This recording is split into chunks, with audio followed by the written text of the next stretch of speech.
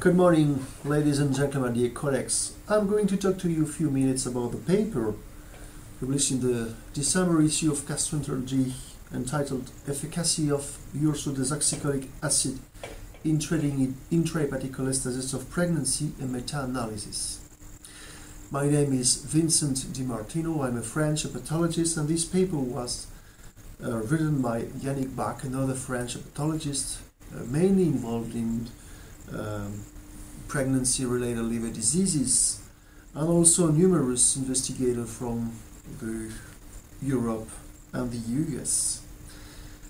Intrahepatic cholestasis of pregnancy is a common condition which prevalence varies from 0.5% to 28% in some ethnic groups, and is characterized by very unpleasant symptoms for the mothers, very uncomfortable, but also with very poor outcome for the baby because it was reported to be associated with intrauterine fetal death, fetal distress, spontaneous prematurity. So it is very important to protect the baby, and the temptation is to shorten the pregnancy, to induce the delivery, because this condition is reversible after delivery. But by doing that, by inducing prematurity, we can also induce some morbidity for the baby. So there's a room for medical therapy that may make the mother's condition more comfortable, that may protect the baby both by allowing the pregnancy to be achieved until its term, and to protect the baby against poor outcome events.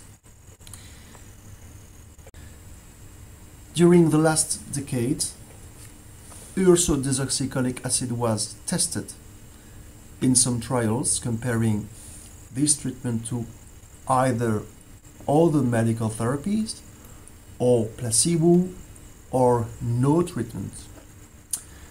And the literature provided finally a low level of evidence for ursodesoxycholic acid because the trials were very scarce, included a very small number of patients, and also because the outcomes were not reproducible between trials.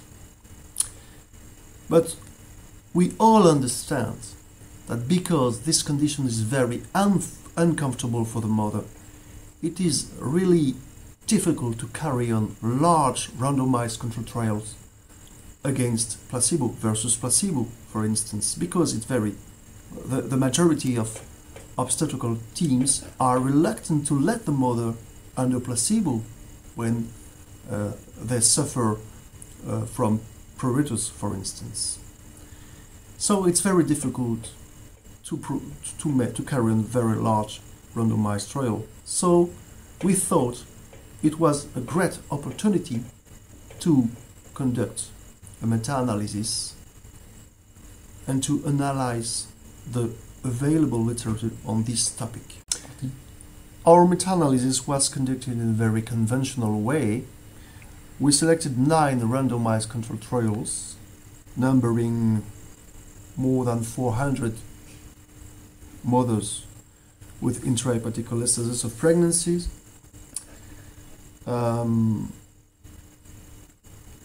Those mothers received either ursodesoxycholic acid in the 207 cases, or other therapies in 177 cases, or placebo in 70 cases. The outcomes were very heterogeneous, so we could not use the material published without any modification. We thus called the investigators of the previously published trials to give us additional informations, and for that we used a standardized questionnaire. We sent the questionnaire to the investigators, and for 8 of the 9 selected trials, the investigator answered to us and thus co-signed the paper. We decided to perform for each outcome measure 2 meta-analyses. One for ursodesoxycholic acid as compared with other treatments, and the second restricted to the trials comparing ursodesoxycholic acid versus placebo. And we considered 12 outcome measures. 5 were related to the mother. It included pruritus resolution, total resolution of pruritus. That was the more objective outcome measure regarding pruritus. Another outcome measure was the improvement of pruritus. That was very subjective, but was reported in some trials. The second outcome measure was the serum ALT normalization, or the serum ALT decrease, a more than 50% decrease in serum ALT level, more precisely. And the last one was a more than 50% decrease in serum total bile acid level. For the baby, we considered 7 outcome measures. The first one was the intrauterine fetal death. And we can say at this point of the talk that in none of the published trials were reported some cases of intrauterine fetal death. So it was not possible to perform statistical analysis on this endpoint. We considered for the baby the total prematurity, and for that point we had to take into account the proportion of multiple pregnancies in each arms.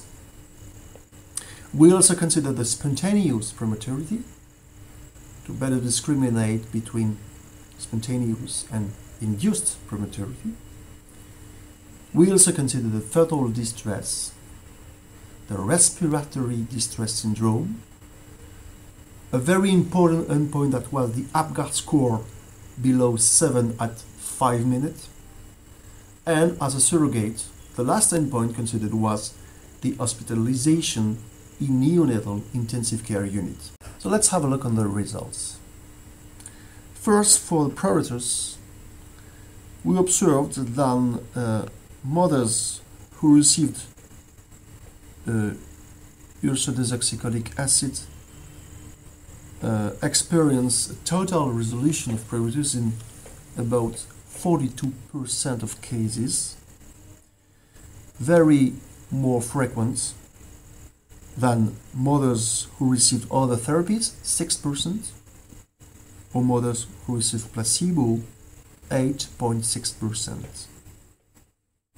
However, because of the small numbers of mothers included in trials comparing UDCA versus placebo, the difference was not significant, probably because of a type 2 error. For serum ALT level, again, UDCA was associated with more frequent normalization in serum ALT levels. That was obtained in more than 27% of cases versus 9% and 14% in mothers who received other treatment or placebo respectively. And for the serum total bile acid, that is, as you know, a variable associated with the fetal outcome, A more than 50% reduction was observed in 54% of mothers who received UDCA versus 24% of mothers who received other therapies and 18% of mothers who received placebo. In that,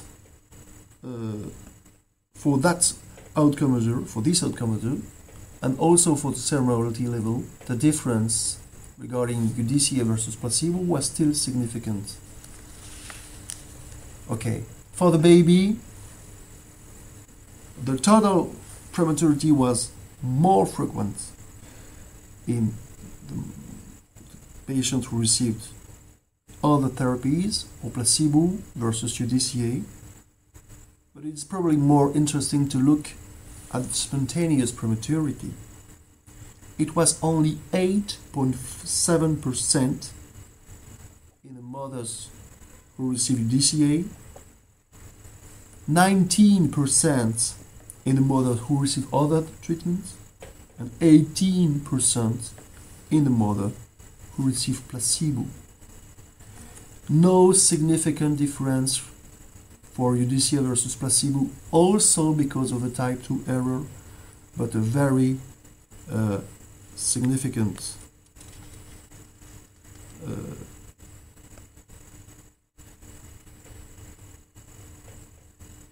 difference, finally, when looking at the total prematurity in mothers receiving UDCA versus other control treatments. For the fetal distress, again, a protective effect of UDCA was observed, but not when looking specifically on the trials comparing UDCA and placebo. The same thing was noticed for the respiratory distress syndrome, for the Apgar score below 7 at 5 minutes, and for the hospitalization in neonatal intensive care unit. So finally, to conclude, to give an overview of the results, we can say that UDCA was associated with better prognosis for the baby, and that was an original finding, finally, very reproducible between trials and highly significant in the meta-analysis. However, some pure methodologic minds may argue that the difference was often not significant when comparing UDCA versus placebo, so the evidence is not 100% achieved. Probably they're right, but as I stated before, it may be difficult to have more evidence on this topic. So to conclude, we think that our paper may be useful for helping obstetricians to trust on UDCA, to give to the mother this treatment, and to allow the pregnancy to go on until its term. Thank you very much for your attention.